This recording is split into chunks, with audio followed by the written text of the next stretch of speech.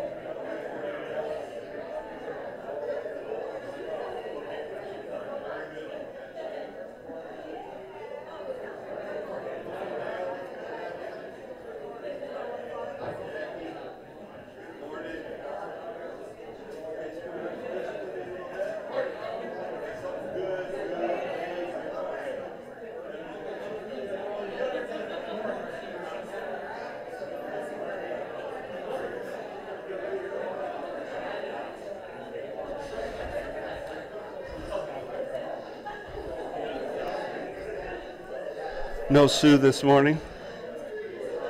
I don't see her. I was going to give her gift this morning, but I guess we will wait. So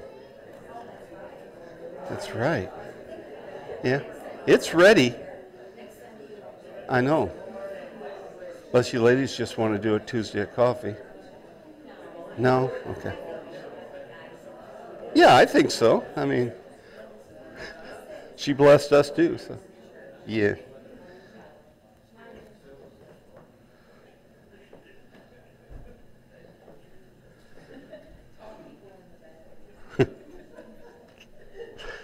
All right. Our call to worship this morning actually comes from two different passages. First, from Deuteronomy 10, verse 21.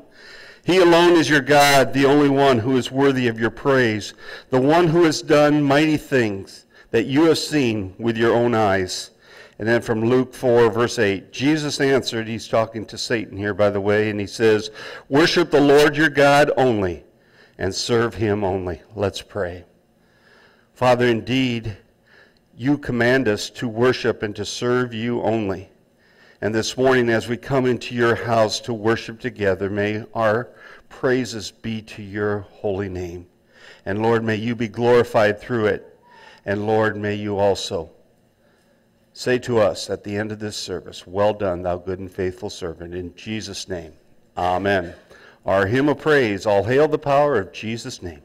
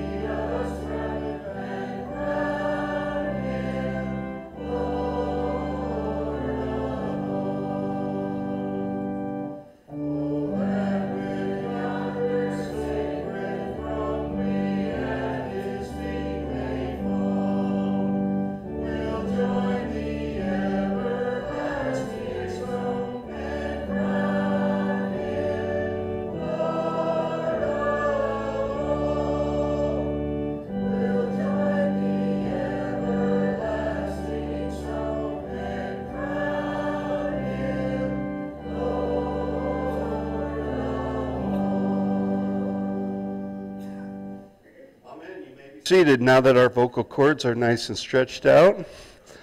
Kids, come on up. I got something for you.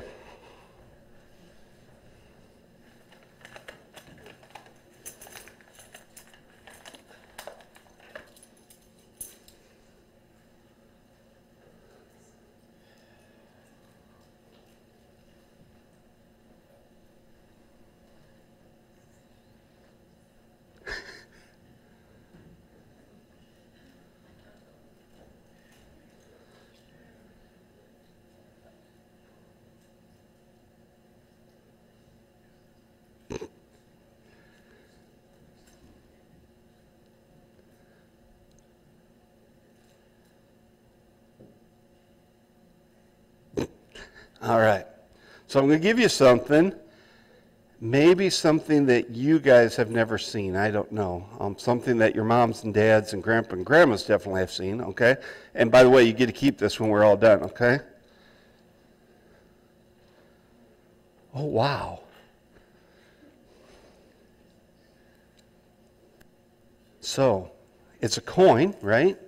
Does anybody know what type of coin it is? 50 cents. Inflation, buddy. Okay, think inflation. Here, let me hold it up to see if mom and dad's, can you tell from this distance? Silver dollar. Okay, now by the way, they have gold dollars now. I didn't know that. I said I wanted a silver dollar, and they came with these real little ones. I said, no, no, no, no, I want a silver dollar. Well, the first bank I went to didn't have any.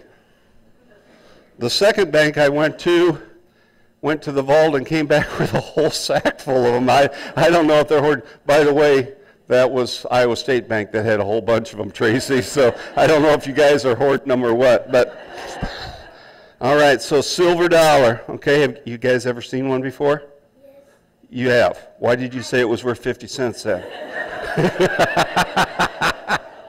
All right, so these are unusual, okay? They were more common when I was your age, let's just put it that way, okay? My grandma used to give me one every year for my birthday, okay?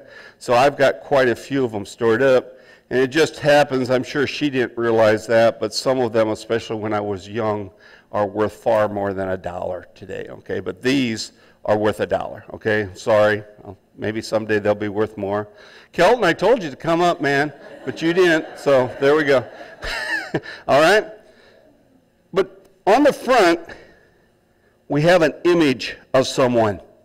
Okay, you can see his face, okay, and I'm sure you guys don't know. Does anybody know right offhand who's on the silver dollar? John Not John Kennedy, I don't believe. Eisenhower, I heard it back there. Yep, Eisenhower, okay, but there's this image, okay? And that's okay. But if I were to put that on this table, and then I were to get on my hands and knees and pray to that, would that be right? No, okay? Because God says, I don't want you to pray to any image. I don't want you to make an image of any sort. And I certainly don't want you to bow down to them. I don't want you to worship them or pray to them, okay? So as you take this home, maybe you can put it somewhere, and when you see it, it can remind you that God wants us to worship Him only, okay? So let's pray. Father God, we thank you that you give us good things, that you give us even money, Lord. We thank you for that. But Lord, we also know that you make it very clear that we are not to make that more important than you, and that we are not to worship that or serve that in any way, shape, or form, or any other thing for that matter. So Lord, I just pray that the silver dollar would help these young people to remember that you alone deserve their praise and their service as they get older. We just pray for that. We pray that we will continue to teach them well and that they will learn that truth and many others that you have for them. In Jesus' name, amen. All right, you guys can go back. We have special music. You are God alone.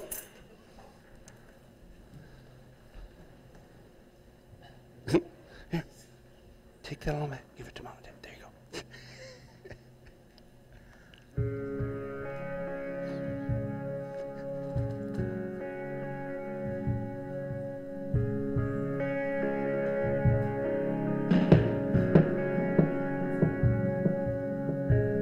You are not a God created by human hands.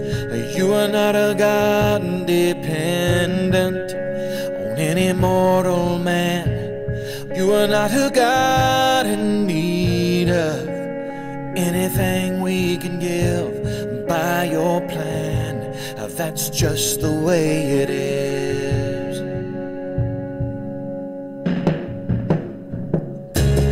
You are not a God created by human hands.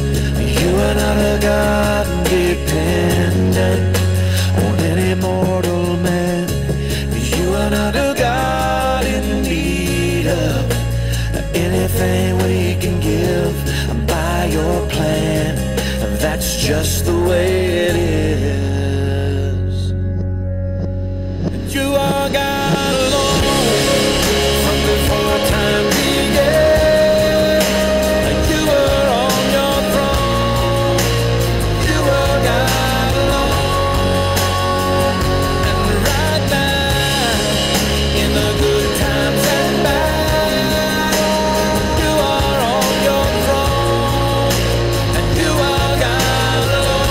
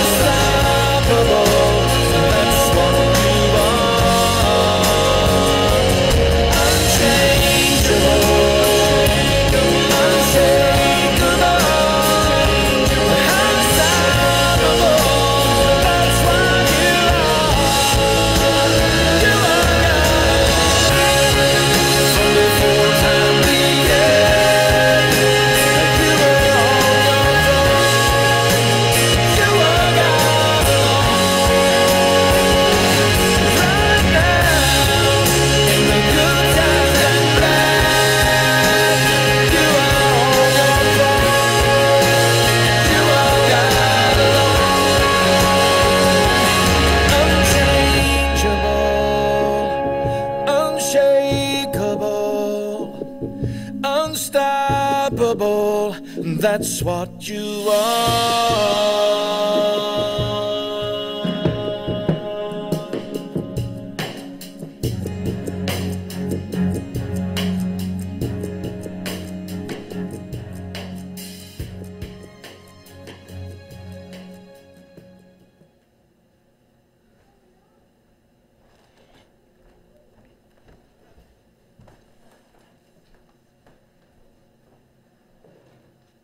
Let's pray. Father, you are God alone. There is none other like you. And yet, Lord, you have loved us so much that you call us your children. And Lord, just as earthly children often fail their parents, so we so very often fail you. And so, Lord, as we look at the second commandment today, we'd pray that your Holy Spirit would come and fill us with wisdom, of understanding, that we would look upon your law in an entirely different way even today, simply because you are God alone. We pray this in your Son's precious and holy name. Amen. So I'm going to be reading, of course, the second commandment from Exodus 20, then I'll be reading from Exodus 32, quite a lengthy chapter, or quite a few verses found on page 137. And then I'm going to read question and answer 96 and 97, and we'll wait with 98 till we are all done, because I have an assignment for you after the service this morning. So hear the word of the Lord, and I'm going to read, actually I'm just going to read up through verse 4 of chapter 20. And God spoke all these words, saying, I am the Lord your God, who brought you out of Egypt, out of the land of slavery. You shall have no other gods before me. You shall not make for yourself an image in any form of anything in heaven above, or in the earth beneath, or in the waters below. You shall not bow down to them or worship them. For I, the Lord your God, am a jealous God, punishing the children of the sin of the parents to the third and fourth generation of those who hate me, but showing love to 1,000 generations of those who love me and keep my commandments. And then from Exodus chapter 32. When the people saw that Moses was so long in coming down from the mountain, they gathered around Aaron and said, Come, make us gods who will go before us. As for this fellow Moses who brought us up out of Egypt, we don't know what has happened to him. And Aaron answered them, Take off the gold earrings that your wives and sons and daughters are wearing, and bring them to me. So all the people took off their earrings and brought them to Aaron. They took what they had handed to him and made it into an idol cast in the shape of a calf, fashioning it with a tool. And then they said, These are your gods, Israel, who brought you up out of Egypt. You see what has happened already? God has told them, remember who brought you out of Egypt, and now the people already believe that someone or something else has done this.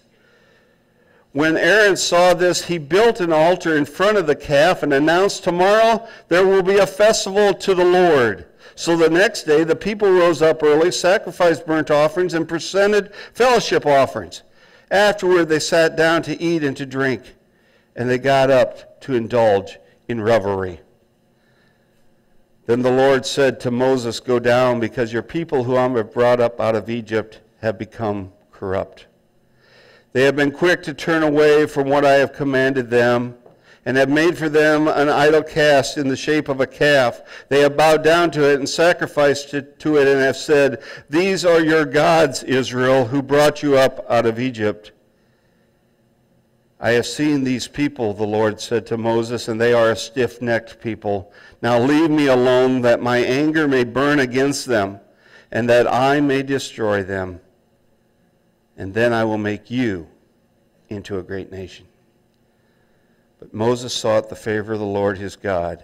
Lord, he said, why should your anger burn against your people whom you brought out of Egypt with great power and a mighty hand? Why should the Egyptians have a chance to say it was with evil intent that he brought them out, to kill them in the mountains and to wipe them off the face of the earth? Turn from your fierce anger. relent and do not bring disaster on your people. Remember your servants Abraham and Isaac and Israel, whom you swore by your own self, I will make your descendants as numerous as the stars of the sky. I will give to your descendants all this land I have promised them, and it will be their inheritance forever. And then the Lord relented and did not bring on his people the disaster that he had threatened. Moses turned and went down the mountain with the 2 tablets of the covenant of law in his hands. They were inscribed on both sides, front and back. The tablets were the work of God. The writing was the writing of God, engraved by his finger on the tablets. And I'm going to skip ahead to verse 19. When Moses approached the camp and saw the calf and the dancing, his anger burnt, and he threw the tablets out of his hand, breaking them into pieces at the foot of the mountain. And he took the calf the people had burned into the fire, and he ground it to powder, scattering it on the water, and then he made the Israelites drink it. Moses said to Aaron, "What did these people do to you that you led them in such a great sin?" "Do not be angry, my lord," Aaron answered. "You know how prone these people are to evil. They said to me, 'Make us gods who will go before us.' As for this fellow Moses who brought us out of Egypt, we don't even know what has happened to him." So I told them, "Whatever of any gold jewelry you have, take it off." And they gave it to me in the gold, and I threw it into the fire, and out came this calf. Out came this calf. Moses saw the people were running wild, and that Aaron had let them get out of control, so they became a laughingstock to their enemies. So he stood at the entrance of the camp and said, "Whoever is for the Lord, come to me." And all the Levites rallied to him. Then he said to them, "This is what the Lord God of Israel says. Each man strap on a sword to his side. Go back and forth through the camp from one to the other, each killing his brother and friend and neighbor." And the Levites did as Moses commanded, and that day about 3,000 people died. Then Moses said, "You have been set apart to the Lord today, for you were against your own sons and brothers, and he has blessed you in this day." The next day Moses said to the people, "You have committed a great sin, but now I will go up to the Lord, and perhaps I can make atonement for your sin." So Moses went back to the Lord and said, "Oh, what a great sin these people have committed. They have made for themselves gods of gold. But now, please forgive their sin. But if not, then blot me out of the book you have written." And the Lord replied to Moses, "Whoever has sinned against me, I will blot out of my book. Now go, lead these people to the place I have spoke of, and my angel will go before you. However, when the time comes for me to punish, I will punish them for their sins." And the Lord struck to the people with a huge plague because of what they did with the calf Aaron had made. Amen. And then question 96. What is your will for us in the second commandment? And the answer is this, that we in no way may make any image of God, nor worship him in any way. And this is what the Lord has commanded in his word. And then number 97, may we then make any image at all? The answer, God cannot and may not be visibly portrayed in any way.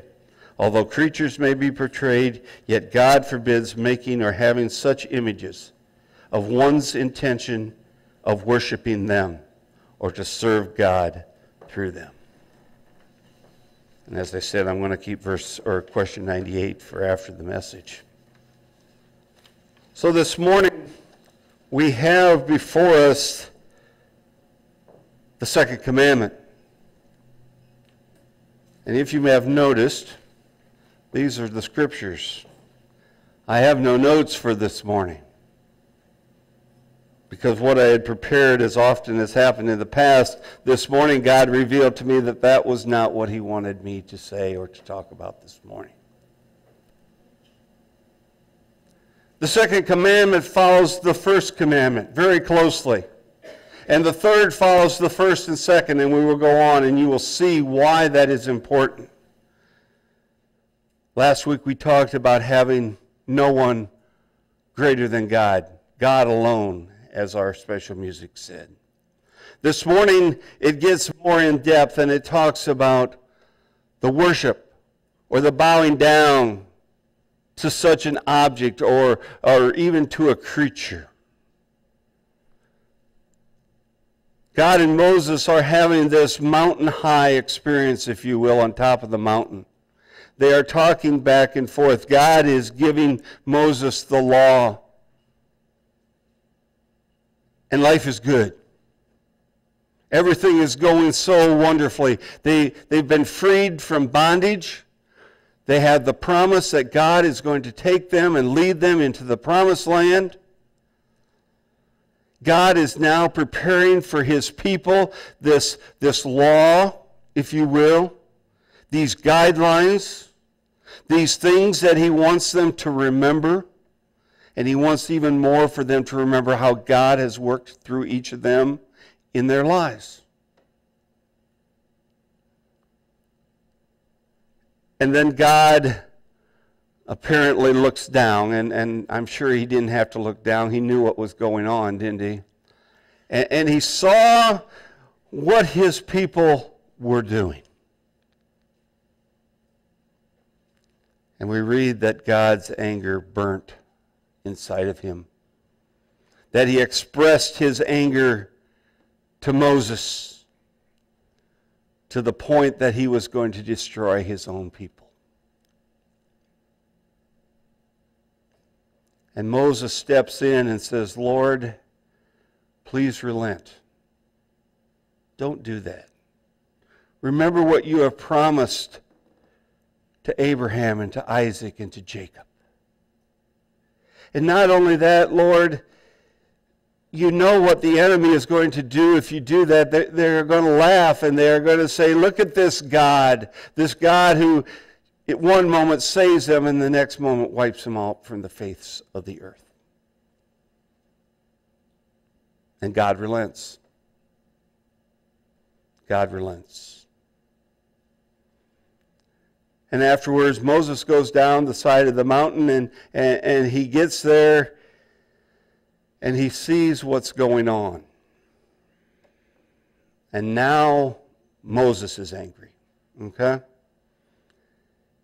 Oftentimes for us, it's one thing to hear about what's going on, right? But when we see it with our own eyes, then suddenly it becomes real, very real.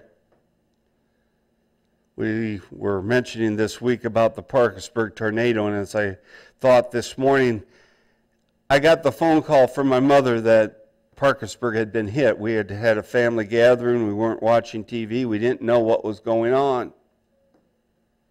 And my mom said, it's really bad.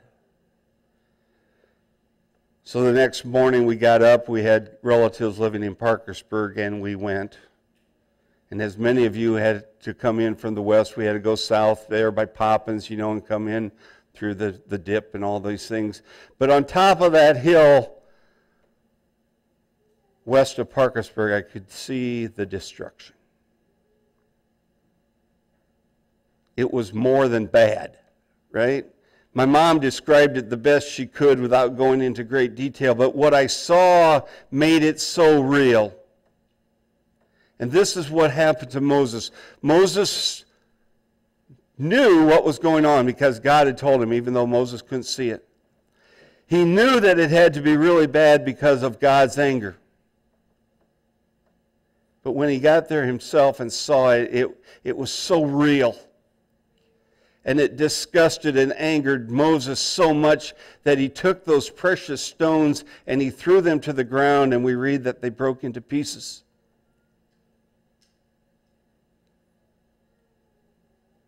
What was the difference between God's anger and Moses' anger? You see, for God it was okay, right?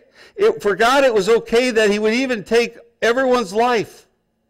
For God's purpose, it was okay for him to be jealous. And we know that God says he doesn't want us to be jealous.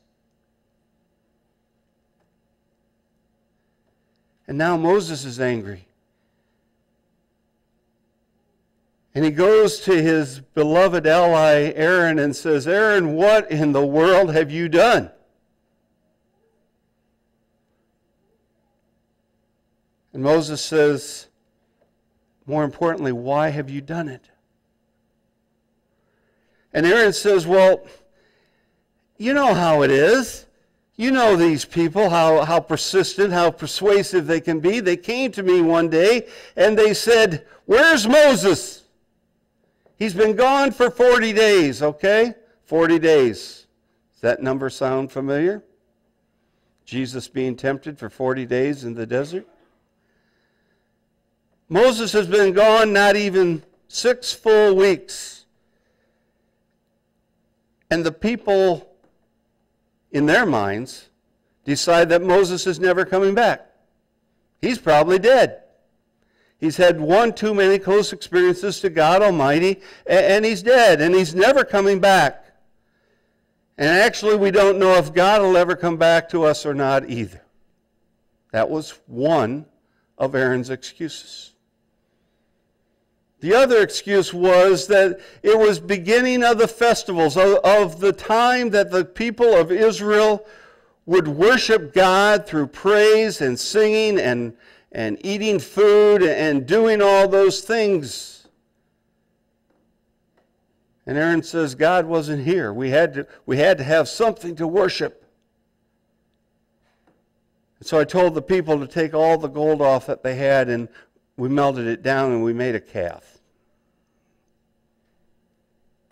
And I tried to emphasize what else Aaron said about that calf. When I read the scripture, Aaron says, and the calf jumped out of the fire.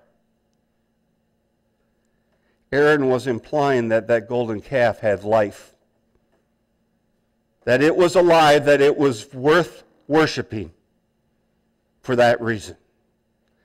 We needed somebody to worship. We needed something to worship too, so we made this calf. And lo and behold, not only was it just an image, but it somehow had some life to it. It was worthy of our praise, Moses.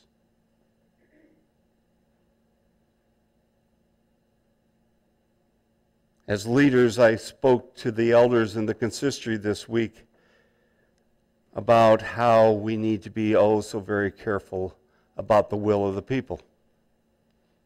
Not that you guys are bad folks, okay? Not that you would ever come to us and say, hey, let's melt down some gold and let's make something to worship. But we see it, don't we? We see it in other places, in other churches of worship, where popular demand becomes the thing of worship. Where the will of the people becomes more important than the will of God. Because it's fun. It's exciting. We live in a new age, a new world. Don't be so old-fashioned.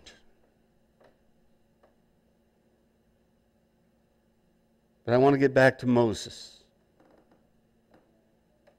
Moses goes back up to the mountain to God to confirm what was going on.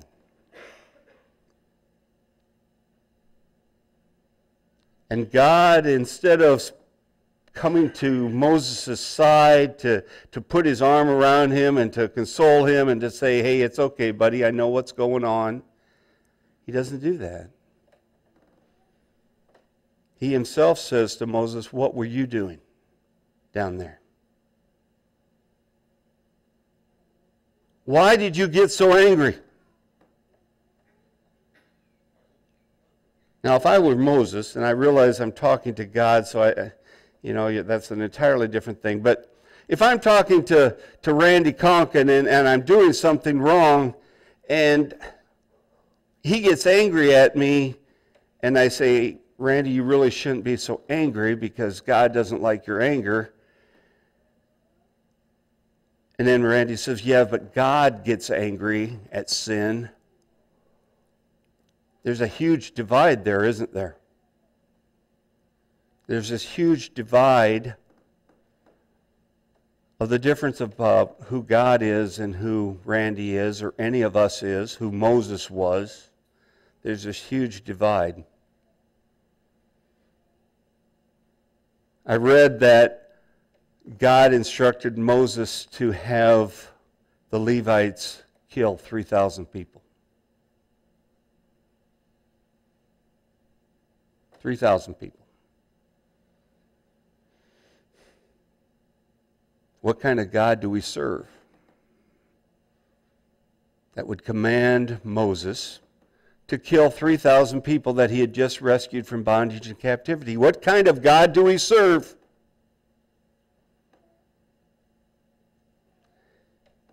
You see, what God is trying to tell to Moses and wants us to understand as well is that He is God. He is God alone. His just anger is acceptable. His jealousy of not being put lesser than Himself being number one is acceptable.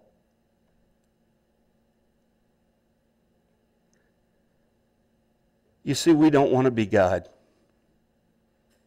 Not really. Oh, we sometimes think that we could do it better than God. We could control things better than God if we just had the ability. We could do it the right way. We could straighten things out. God's saying to Moses and to us, you don't want that. You don't want that burden. You don't want that responsibility. Would you be able to do that? Would you be able to command someone to kill 3,000 men? Do you want that upon your shoulders?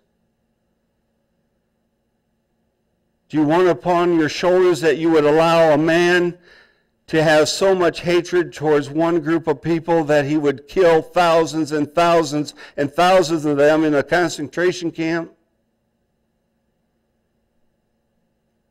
Do you want to be the God that allows a lady to get pregnant and then has a miscarriage? Or a couple to get pregnant with so much expectation and so much love and fun, anticipation, only to find out that that child has a severe defect of some sort? Do you want to be that God?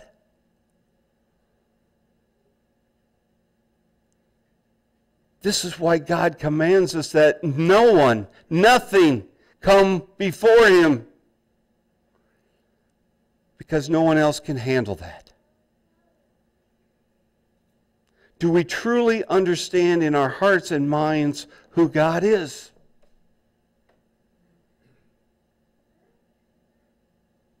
I don't. I can't understand why God allows so many things to happen. I can't fathom why.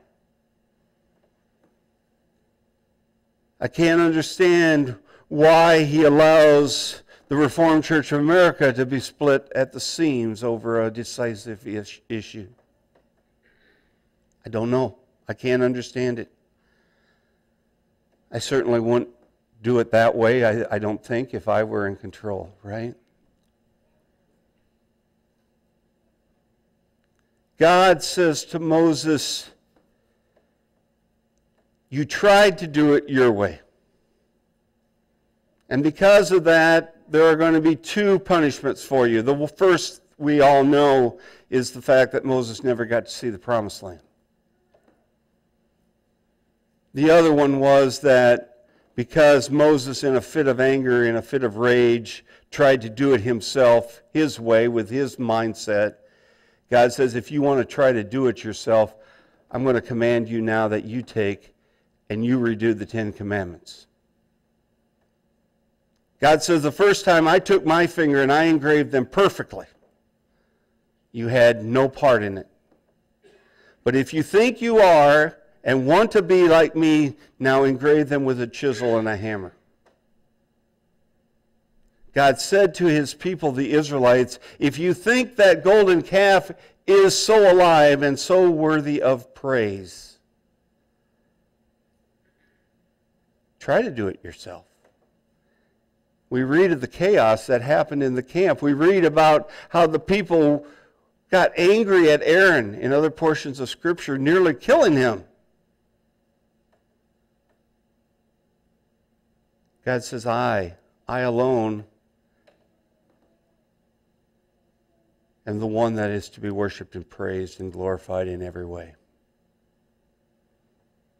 I alone am the person that a knee should bow and tongue confess that I am the Lord, the God of Israel, the God of heaven and earth and of all things. A serious, serious thing that God is giving before us and before Moses and his people. And as I said, as we go through the Ten Commandments, this will build. All right? One will lead to another, and we will see why each of them is intertwined so closely. The project for each of you this morning, and I almost hesitate to do this, but we seem to have good conversation at fellowship time, and in Sunday school we talk about issues that we maybe don't all agree upon, right? We can do so in a decent manner. Question 98 of the Heidelberg Catechism. But may not images be permitted in churches in the place of books for the unlearned? Basically what it's saying is, can we not have any images of God or anything else in our churches or in our homes? How many of you have the portrait of Jesus knocking at the door? Does anybody have that in their home? Right? The answer to 98 says, no, we should not try to be wiser than God.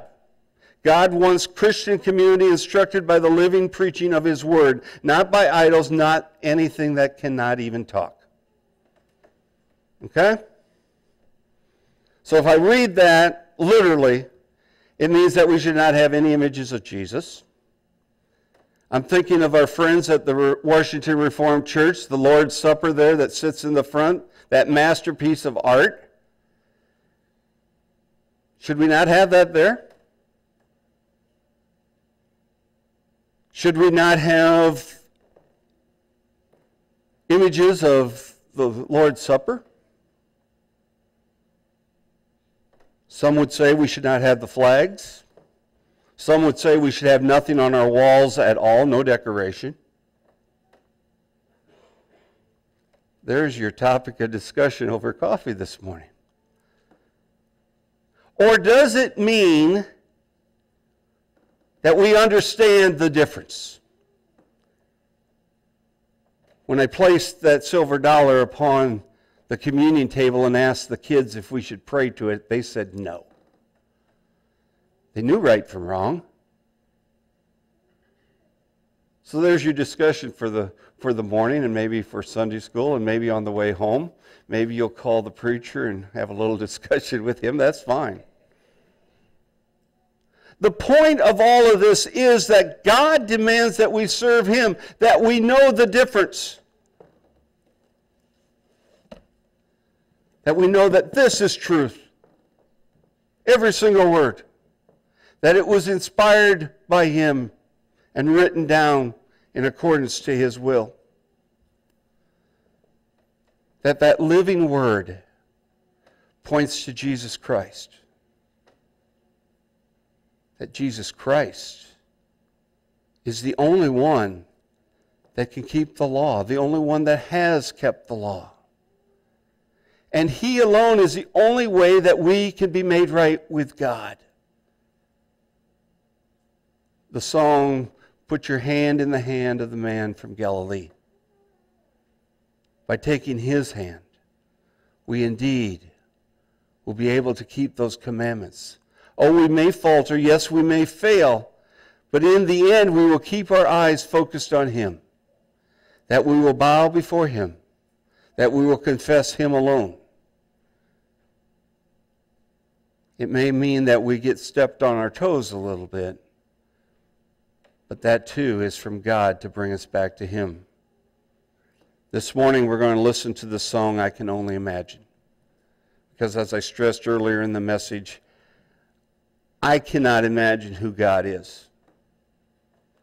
I understand, I can read about him, and I know that he is different than anyone else.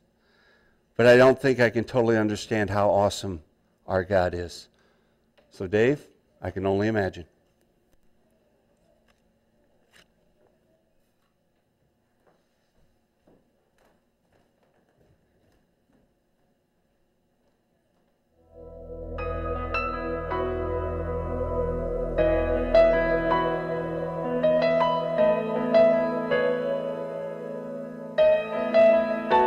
I can only imagine what it will be like when I walk by your side. I can only imagine what my eyes will see when your face is before me. I can only imagine.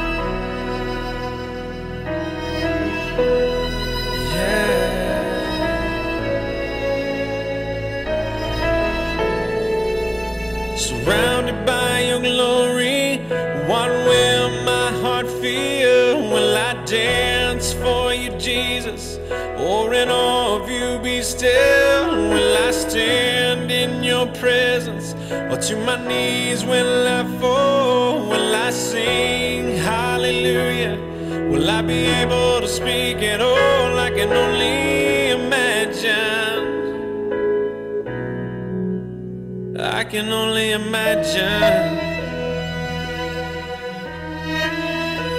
I can only imagine when that day comes and I find myself standing in the sun.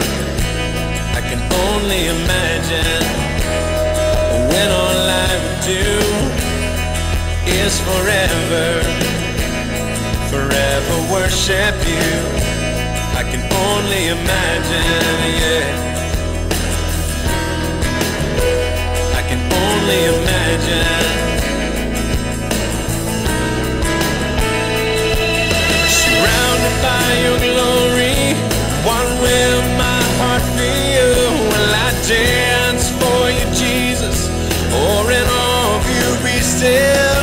Will I stand in your presence, or to my knees will I fall? Will I sing hallelujah? Will I be able to speak at all? I can only imagine. Yeah, I can only imagine. Surrounded by your glory, what will my heart feel? Will I dance for you, Jesus, or in all of you be still? Will I stand in your presence, or to my knees will I fall? Will I sing hallelujah? Will I be able to speak at all? I can only imagine.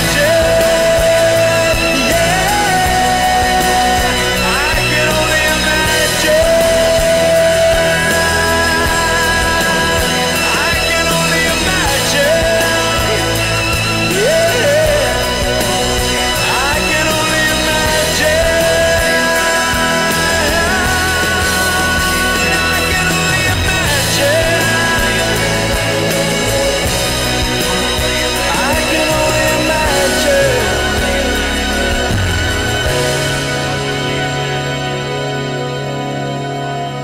I can only imagine when all I would do is forever worship you.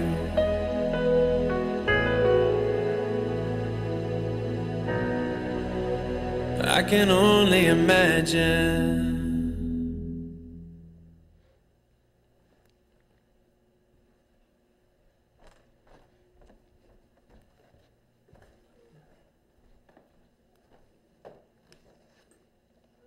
One of the ways that we are privileged to worship our Lord is to come before him in prayer. That the God of the universe cares about each of us so much that he wants us to come to him and share what's on our hearts, and that he's willing to listen, and that he's willing to act upon our prayers. The prayer concerns that were listed in the bulletin were Tracy had a bone biopsy done on her hip on Thursday. Pray that those results may give them insight on what needs to be done. The family's asking especially that we pray for Gavin and Blakely as they've learned about their mom being sick, and I'm sure you know how difficult that would be for them. Carolyn Johnson had some scarier moments last Sunday due to regulation of some meds, but she's doing better, right, Dwayne? We also praise God that Dwayne was able to go on the honor flight this week and had a wonderful trip, good weather. Of course, we lift up Tracy and Deb and the rest of Dorothy's family and her passing this week. Lee and Tammy, of course, both have COVID, and their main concern is that Anna especially will not get it, so we'll pray for that. Pray for safety for the harvest as farmers get going. And also you have a list in your bulletin, which you don't have, yeah, of the addresses of our college students. So if we probably will just reprint that for next week and get that out to you, but keep our college students and other students in our prayers. Does anybody have anything else? Yeah, Mary? Jeffrey is supposed to be done at San Antonio on the 29th. He's got some, I don't know that they're really tests, but he's got some things going on this week before the graduation. So keep him in mind that he will pass all of everything and have his graduation, and then traveling for him. He'll be going up to Oklahoma for a couple of days to visit his dad, and then over to Arkansas for a couple of days to visit some friends, and then he'll be out here. Okay. So just pray that he has no road trouble. Okay. All right, so Jeffrey is done with what needs to be done at San Antonio, except for some tests, for lack of another term. We pray that he will get through those fine, and then also as he travels many places to visit people that he loves and cares about. Anything else? Oh yes, pray for CT. I don't know, Carol Troe is his real name, but everybody that knows him as CT. He had cancer on his stomach, right, and colon, and had surgery to remove much of that. I had a nice talk with him this week one day, so he said he's getting better. Everything seems to be working, so we'll continue to pray for him as well. Anything else? If not, let's come before the Lord. Let's pray. Father, we thank you that we have the opportunity to come before you. Lord, we can't imagine exactly who you are. Lord, we don't even know exactly how we should worship necessarily, and we certainly don't know how we will respond when we see you in glory. But we know, Lord, that you want us to pray to you and that you answer these prayers. Lord, we pray for Tracy and the things that are going on in her body. Lord, we would pray for things that would be learned that we could help her with treatment. Lord, we think especially of our children, Gavin and Blakely. Lord, we just pray that at a young age, they know a little bit, but they don't know so much about what's going on, and that concerns them, and we pray that you will give them peace. Thank you for being with Carolyn through her episode. Just pray you'll continue to heal her from that, and also her shoulder. Lord, we just thank you, too, that Dwayne was able to go on the honor flight. Lord, we pray especially for Dorothy Taylor's family. Lord, we just pray for them during this difficult time, and especially, Lord, for tomorrow during visitation and the funeral on Tuesday. May your peace abound, and may you show them comfort through us. Lord, we pray for Lee and Tammy and others that have COVID. We just pray that you will heal them. Lord, we pray especially that you would protect Anna, that especially above all, that she would not get the disease. Lord, we do pray for our farmers. We thank you for the bounty of the harvest. We pray for safety. Lord, we just pray, Lord, that as we harvest the grain, Lord, we may do so in a careful manner. We pray for our college students, Lord. We just pray as they try to struggle through a balance of their schedules and work and other activities, Lord, that they would indeed continue to have time for you. Lord, we just thank you so much for your Son, Jesus Christ. We thank you, Lord, that he has kept your law perfectly. and that you have allowed us through him to be brought back to you in whole, made clean, saints in your eyes. We thank you and we praise you for that. We praise you for all that he does for us. And Lord, we pray too that prayer that he has taught us. Our Father, who art in heaven, hallowed be thy name. Thy kingdom come, thy will be done, on earth as it is in heaven. Give us this day our daily bread, and forgive us our debts, as we forgive our debtors. And lead us not into temptation, but deliver us from evil. For thine is the kingdom, and the power, and the glory forever. Amen. As the deacons bring our gifts of praise forth this morning, let's stand for our doxology and offertory prayer.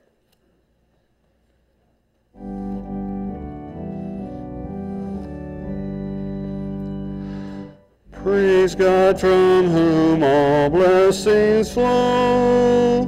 Praise him, all creatures here below. Praise him above, ye heavenly host.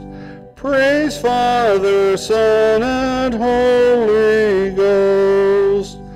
Amen.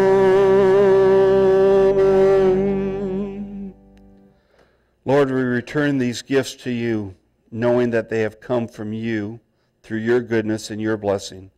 We just pray, Lord, that these gifts may be multiplied, and Lord, that you would be pleased, especially with our hearts, as we give them over to you. In Jesus' name, amen. Our closing hymn, number 327, Turn Your Eyes Upon Jesus.